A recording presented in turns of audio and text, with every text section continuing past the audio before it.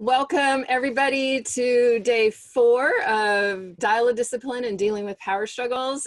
My daughter Michelle is here today helping. Wave, say hello, Michelle. Hello, everybody. I didn't go to cheer camp today. I went to help mom, so. Oh, thank you. So this is her first summer in 14 years that she is not traveling all over the country and world teaching cheer camps because of COVID. So she's doing it virtually, which is amazing. So yes, we have been talking about the Dial of Discipline. Ta-da! My beautiful tool that I made to help all of us know what to do when our kids are misbehaving. Monday, we talked about identifying the 4 goals and using the outside row of this to figure that out. And then we've started talking about one of the 4 goals, which is power struggles. And Tuesday, we talked about why kids love to power struggle. Yesterday, we talked about how our parenting style of kind and firm is so necessary when we're dealing with power struggles. And today we're going to talk about how to get out of a power struggle when we get in the middle of one. Okay, so we're going to start with the first idea of ways to get out of a power struggle. So this is an example of a child who I've been telling to take out the trash, and he hasn't been taking out the trash. So the first way is the ineffective way. This is the way not to do it. And then once this clip is over, we'll come back and we'll discuss this for a minute, and then we'll go back and we'll see how to do the first idea to get out of a power struggle. Okay, so this is my 12-year-old son, Alan. One of his chores is to take out the trash every night by 9 o'clock. And it is now 9:30, and the trash has not been taken out yet. And he's watching his favorite program on TV.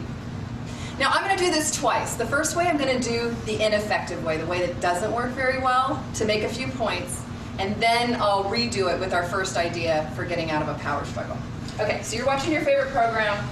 It's 9:20, 9:30. You're supposed to have it out by 9, and it's not out yet. Alan, why don't you have that trash out yet? It's supposed to be out at 9 o'clock, and it's 9:20 right now. I want you to get that out right now. Do you hear me? Get that out. Get that trash out right now. Do you hear me? Get that. Give me that. Give me that. Get that trash out. Get that trash out right now. Are you going to take it out? No. Ah! Why do I become crazy mom? What is the feeling motivating me to keep? You want to be heard. I want to be heard. What else? You want to be obeyed. He needs to obey me because why? In order for you to feel. Why? What if he doesn't respect me? Then you feel out of control. Then I'm out of control. So I believe at the root of all crazy parent activity is fear. Mm-hmm. And it's fear of losing my parental authority. If he doesn't do this right now, he's going to go out and shoot up a school or something, and I'm going to be to blame for it. I've got to get him to do what he's supposed to do. Right? I mean, there's a certain fear of getting, making sure we're doing this right, because it's going to be our fault if they don't become proper adults. How much authority did I have with him there? None. Zip. Lost control. Zip. Because I lost control, I lost respect, Right. and he didn't do what I was asking him to do.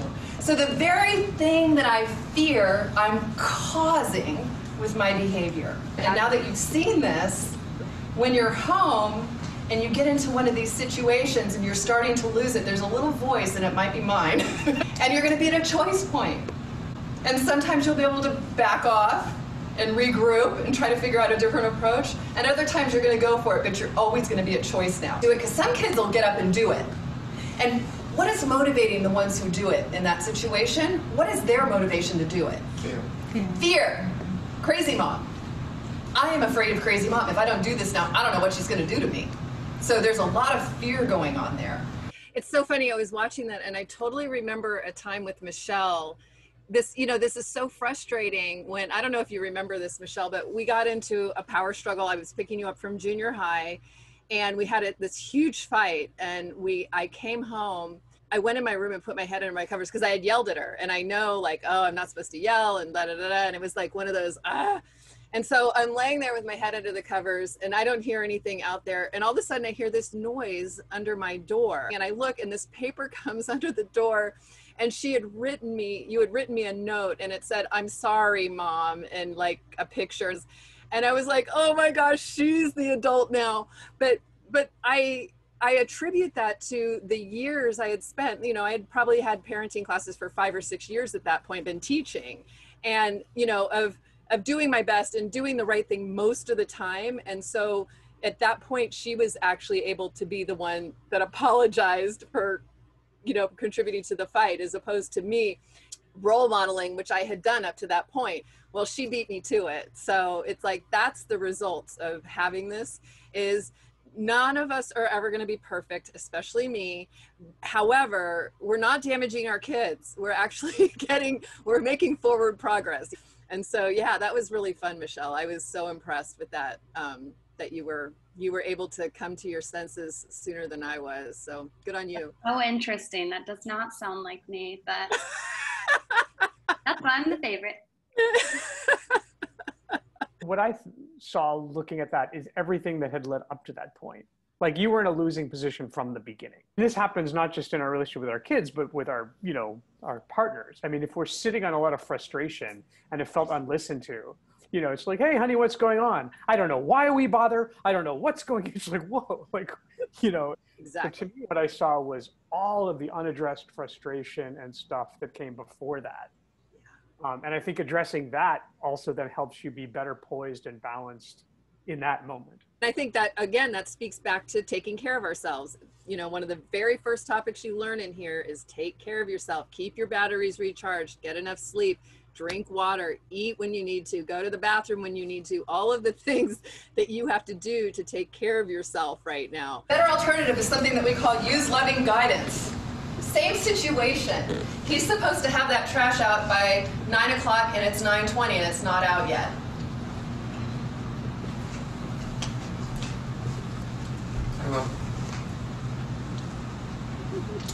Oh, I forgot to take out the trash. I'm sorry.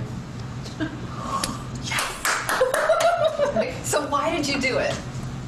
Oh, I just saw the smile on your face and I knew I did something wrong. What motivated him to do it? Love. Please, you. Okay, love was number one. He was being motivated through love rather than fear. And when I approached, he started feeling this feeling that caused him to do it. What was that? Guilt.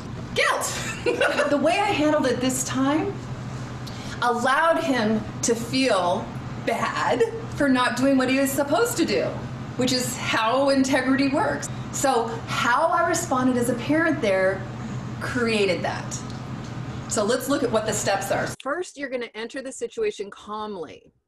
The first time I came in screaming and raging and I was bringing war into a war. So you're going to enter the situation calmly and with zen. I did not say anything, any words. Words are the fuel of power struggles. Any words I would say there, he would use as fuel to fight against me. The next thing I did was I got down on his level. Get on their level, whatever that means. If you have to get down to their level, sit on the couch with them, you know, scooch down, be eye to eye. So got on his level, I looked in his eyes, and then what did I do? Giving you a hint. I rubbed his back, okay? So I made a non-verbal loving touch. And you'd be amazed at how quickly your children can melt when you just do those things. Now the use loving guidance part is next of what I did. So I'm sitting there rubbing his back, smiling, and then I make a non-verbal signal for what I wanted. So I was looking down the hall where the trash was, and I was looking at my watch. So non-verbal signals, because your kid's gonna go, what? What do you want, right? It's a trick. It is a trap. They are trying to get you engaged in a verbal battle so they can power struggle with you and not have to do what you're asking. Michelle, any comments you want to make? I just started laughing when I saw this clip because this is like the thing I remember most from growing up, and like just that really gets you. You like you're sitting there and you're like, stop! I know what you're doing here. And then like, there's no way you get out of it. I nanny now, so I use this on my nanny kids and it works like a charm. So I hope that you guys, if you haven't tried this, that you try it, because it'll Awesome. get them. Thank you for commenting on your own experience. Oh my gosh, that's like the one that gets me. I don't know. I remember telling you You're doing that positive parenting stuff on me. Oh, that is so funny.